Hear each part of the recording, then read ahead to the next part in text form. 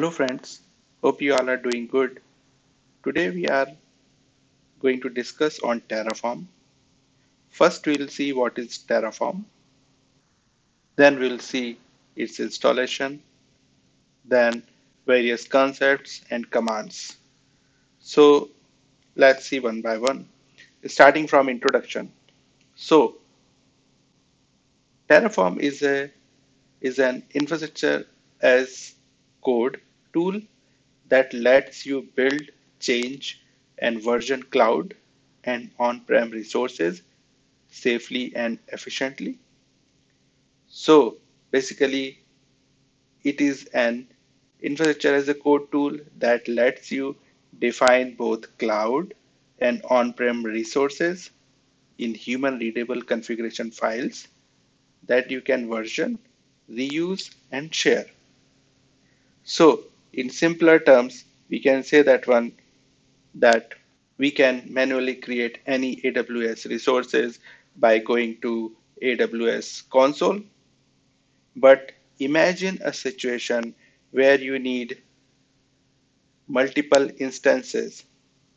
So in that scenario, it would be very inefficient if you create one by one instances by going in the AWS console.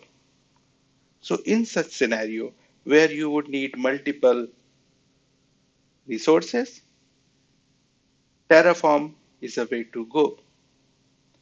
By means of Terraform, you would create configuration file for one resource and you can use it multiple times. Or in configuration file, you can list out all the resources you need. Then Terraform will create the resources for you.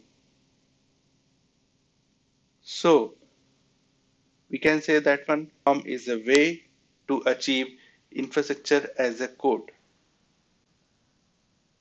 Infrastructure as a code means the infrastructure can be created by means of code or script. With this script, new resources can be created. They can be replicated in different environment as needed. So for example, you are creating a development server and similar to that, you want to create a staging server as well. So you can use the same configuration file for the creation of staging server. So these are the use cases of Terraform. Infrastructure as a code would work as a normal or any other kind of code. This is also being version controlled. So it would be check in, check out in the any version control like Git or GitHub so that it can be tracked that who changed the code at particular time and what were the changes. So this was the just introduction of Terraform. Going forward, let's see installation. So installation can be done in two ways. It can be done by Home Brew in macOS, or it can be done by downloading the binary from the Terraform registry website. So let's see the first option, which is the Homebrew by means of Homebrew. So for this, the requirement is that Homebrew should be installed at your PC. If it is not installed, you need to install that one. So in the below description, I would provide a link to install Homebrew. I would also go in this tutorial quickly how we can do that. So let's see, running the or installing the Home Brew, you can run these commands. So whenever you would run this command, Home Brew would be installed. So I am going to provide the link of step-by-step installation of Home Brew. So first you run this command, then after that, if you have a Silicon macOS involved, in that case, like M1 or M2, then you need to do an extra step. So by this step, you can add Homebrew to your local path. After that, once you're done with the Homebrew, write the command brew install Terraform. So this is going to install Terraform for you. This would first fetch Terraform, and then after that, it would install Terraform for you in your local. So when I do Terraform-V, it would provide me the version of the Terraform. So by this command, you can install Terraform. So by this, the Terraform installation is being achieved. Now let's see various concepts and commands involved in Terraform. So in this command or concepts, we are going to learn how we can create different AWS resources by means of Terraform by using various Terraform commands in our local. So the creation of infrastructure would happen in a similar way as if we are creating the infrastructure on AWS console by means of commands. So in the concepts and command section, let's see. First thing, write this command mkdir terraform. This is going to create a directory named Terraform in your working directory. After that, change to Terraform directory, whichever you just created. So in my case, this is in my this particular folder. PWD is for present working directory. Now, once you create this Terraform directory or folder, this folder is empty. Now, next thing, let's do one thing. Create a file named main.tf. TF is an extension. In this one, we are going to declare first our provider, whichever provider we are going to use. So we are going to use AWS. So AWS is a provider for us. Then we are going to provide the region where our AWS resource we want to create. Then access key and secret key. So once you write this one, after that, save this file, and in the command window, just write Terraform init. So by Terraform init, the plugins of AWS would be installed. So this is a kind of a one time if you are using AWS, so it would use those AWS related plugins. If you put some other provider in the providers, then it would download those. So for example, if you put Azure in the provider, it will download the Azure plugins for you. So there are many providers Terraform has. You can go on the, so this is for AWS provider, but if you go and see, these are the provider which Terraform supports. There are n number of providers which Terraform supports. So if you go in AWS and if you go to documentation, you will find out all the commands and examples which is provided here. So you can go through them and you can learn more on Terraform. Again, going to this window, we can see that the plugins are installed or downloaded in local. After that, let's go to Visual Studio. In the main.tf file, we have added resource AWS VPC.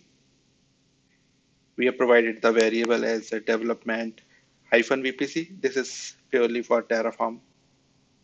Then in the CIDR blocks, we have provided our in the VPC how much, like what would the range we need for the CIDR block. Then also we have created a subnet, and then we have provided the name of the subnet in Terraform. Then this particular subnet is going to use this VPC ID. So we have provided AWS underscore VPC development -VPC. So this particular ID would be provided to this internally. So whenever this script would execute, first it is going to create a AWS VPC, then this AWS VPC being used by the subnet internally. And inside that one, the CIDR block we have provided the range for this particular subnet and the availability zone ACUS East 1A I have provided. So when we going to execute this one through our command, this is going to create AWS resources for us. So in the terminal, what I am going to do, I am going to run Terraform apply command. So Terraform apply command, if I have not saved my file, what would happen?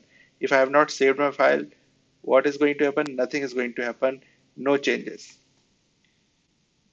So internally, Terraform checks the current state and the desired state. If current state is equal to desired state, then nothing would happen. But if the current state and desired states differ, then Terraform try to create, try to make them equal. So after that, I have applied Terraform apply command. In the Terraform apply command, it is showing me plus means this resource is going to be created. So AWS subnet, which is dev subnet 1 we provided in the configuration file, and the VPC. This is going to be created. So plus means it is going to be added. So plan 2 to add, 0 to change, 0 to destroy. So it will give you the nice summary, and then it will ask you to validate and then write yes. So once you enter the value yes, then only it is going to create the resources for you, else it is not going to create. If you won't type yes, or if you type something else instead of yes, it is not going to create. So after we type yes, it is showing resources to added. So this way we saw that how the resources are added. If you go to AWS now and if you log in, you can see VPC being created with this particular ID. ID is this for VPC. For subnet, this is the ID. If you go in AWS, you will see it. But for now, I'm not going there because it is going to be take more time, and we want to create this video as shorter as possible with more and more information. So this is the way by which you can create various resources through Terraform. And when you want to destroy your resource, there are two ways you can do that. You can either provide the particular resource to be destroyed, or if you are doing some kind of learning or something, and if you provide the destroy command without any. So here we can see, here I have provided the Terraform destroy. This is going to destroy all the resources which I created. But if I only provide particular ID, then it is going to only destroy that particular subnet or whatever resource I want. So this way you can destroy the resources as well. So in a nutshell, we saw that one, that how we can create the resources, we can destroy the resources, we can also change the resources if we want to change the subnet ID name from from this particular name to some other name. Then only thing we need to do is change the value in this one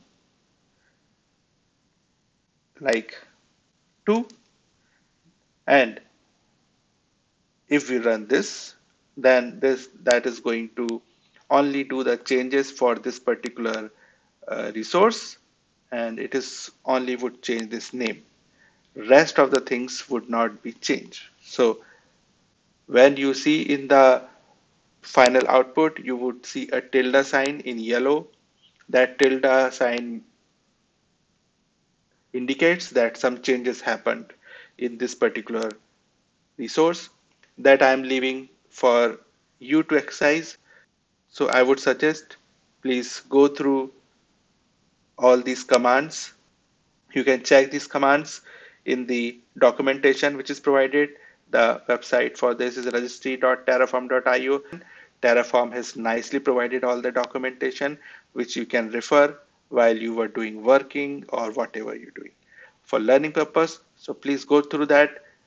So Terraform is built by the company named HashiCorp, and they have different products as well.